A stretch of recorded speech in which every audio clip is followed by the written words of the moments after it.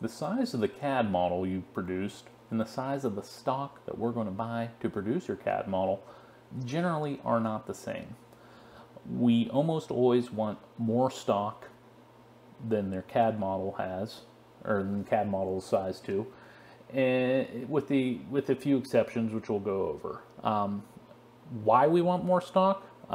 Most of it has to deal with the quality of the stock, but some of it has to deal with how we want to hold on to the part to make it. So if we look at a lot of different stocks, not only is it under nominal generally, to the point where a lot of standard tolerancing, it's going to be out of tolerance already for a nominal size. But if we look at some of the edges, this was round bar rolled into rectangle. It's not very rectangular. And on top of that, it's got a very coarse, kind of porous finish. So that's never going to make a very nice looking part, and the surface finish isn't going to be usable in a lot of applications. And so in order to make a 3/8 by 1 inch stainless part, we're going to have to go up to 1/2 by 1 1/4 inch stainless steel. Looking at this brass, any extruded product or aluminum, red metals, generally this copper, there's going to be some scratch marks from the drawing.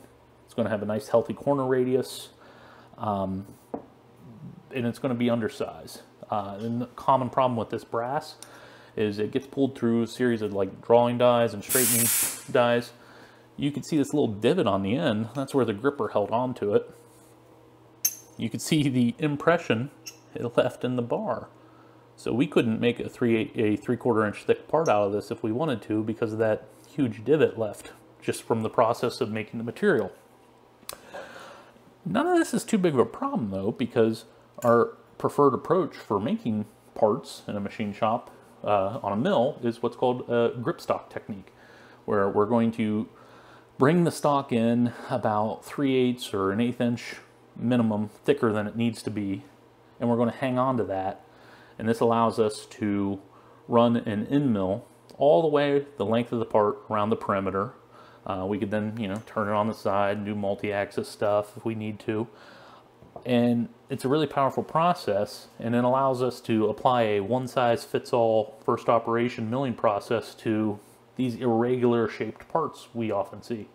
So the downside, we got to buy extra stock.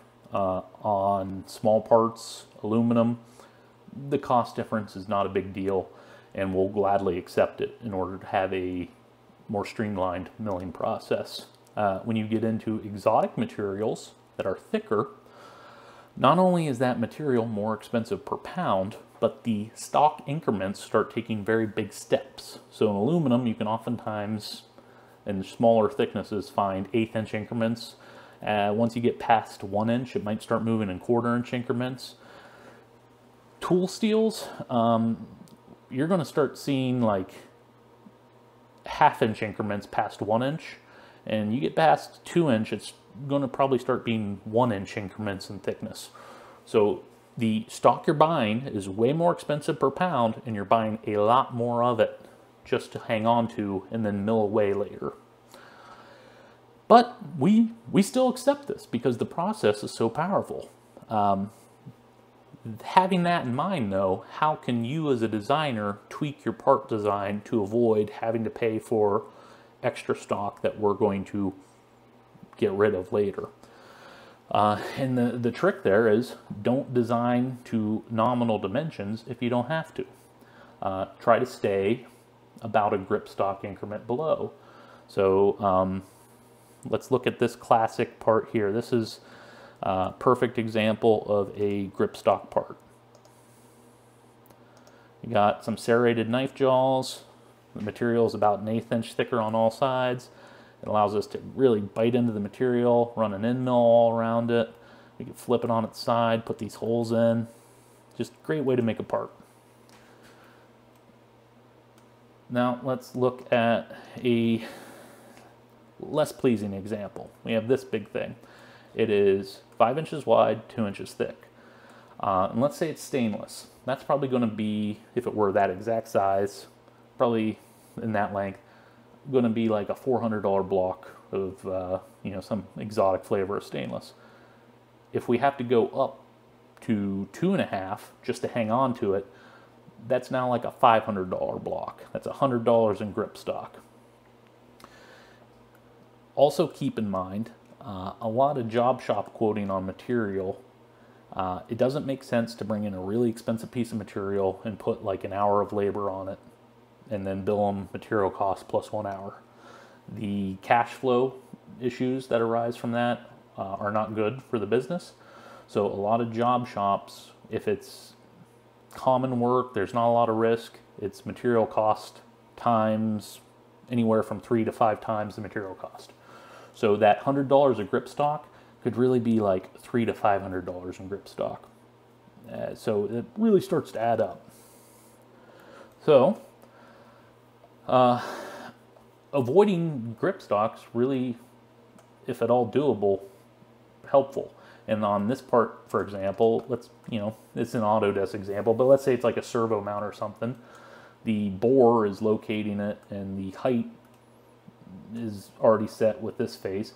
So these wings that are creating the 2-inch height, do they really need to be 2 inches tall? What if we brought them down 1/8 an inch? Now all of a sudden we can use 2-inch stock. We can save $100 minimum per part in material. That's pretty powerful.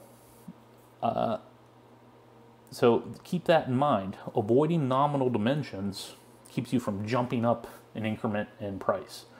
And if you're unsure where those breaks in material might happen, there's a lot of online material vendors that you can kind of familiarize yourself with, like what sizes and inventories they keep.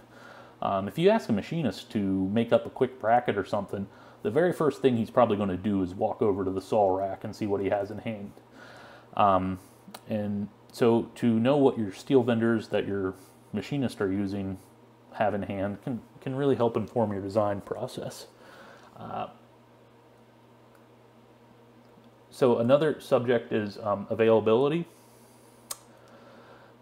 If you need something in a hurry, sometimes materials over 2-inch, the common next day suppliers, that's where they stop, is about the 2-inch mark. So, if you need something in a hurry, make sure it can be got next day. Hop on McMaster or Online Metals or any of those types of suppliers and figure out what material you're going to design around.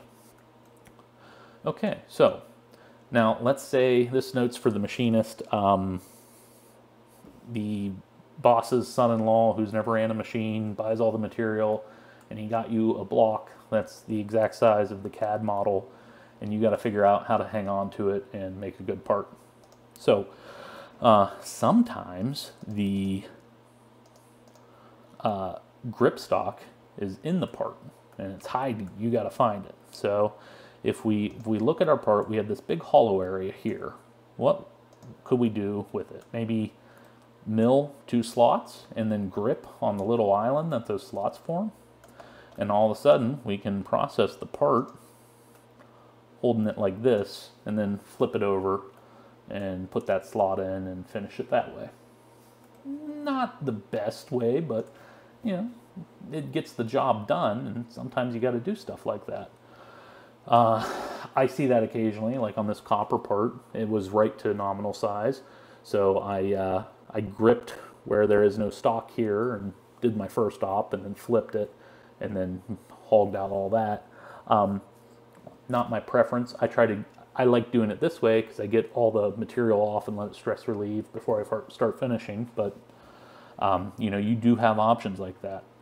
I forgot to mention, sometimes a good way to use material right to the thickness you modeled and avoid grip stock is to just have a big chamfer or a fillet if you dare, but that allows you to grip on this area, keep your end mill above the jaws, and then when you flip for the next operation, you just cut that chamfer on, and you have your fully contoured part, and you didn't have to buy any grip stock.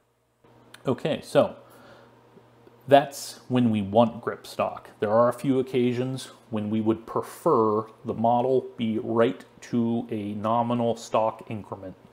For me, a classic example is any kind of guide rail and I see a lot of that in my line of work, especially on like conveyors and dies. You have a lot of just strips of metal that are guiding something. And the way we make that is we buy in pre-ground material. It is ground on thickness and width to plus or minus 1 thou. It has very good parallelism and usually a flatness tolerance of like 1 thou per foot. So it's a pretty good way to build decently precise things without having to do much work. As long as it is that thickness and that width that the vendor can provide. So like this, for example, it's 3/16 wide, or 3/16 inch thick and 1 inch wide. And the setup for machining that looks like this. What is this?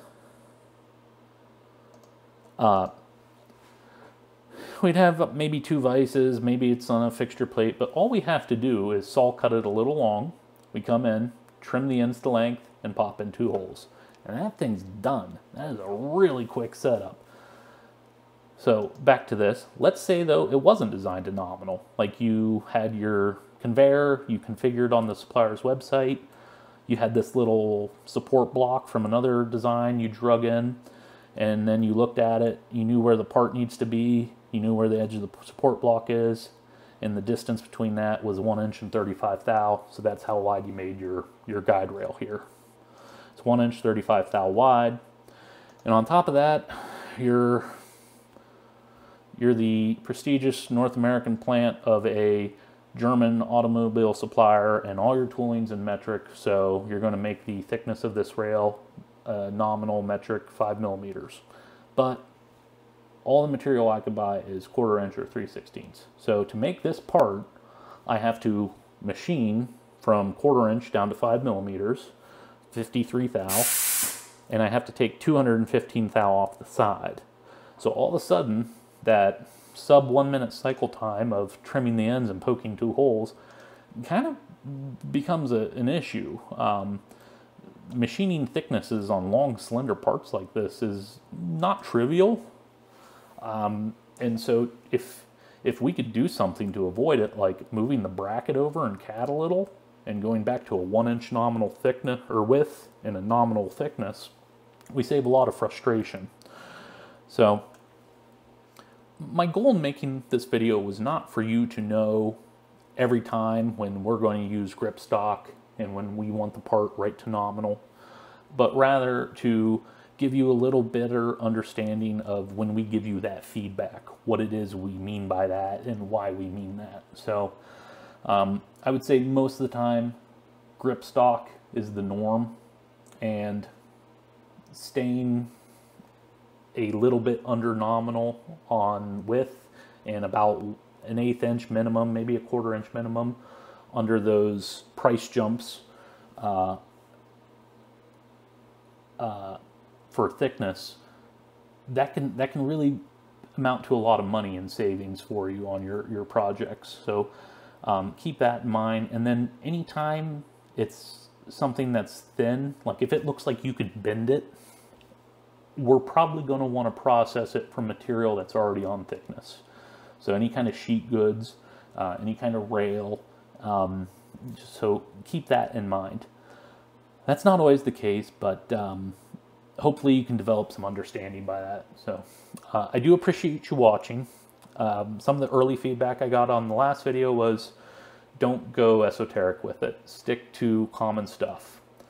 So I think the next one's going to be on holes and fasteners. I think there's some savings and frustration to be saved if there were a little better across-the-aisle understanding between machinists and designers there. This was kind of a tricky one to communicate. I hope I did well, and thank you for watching.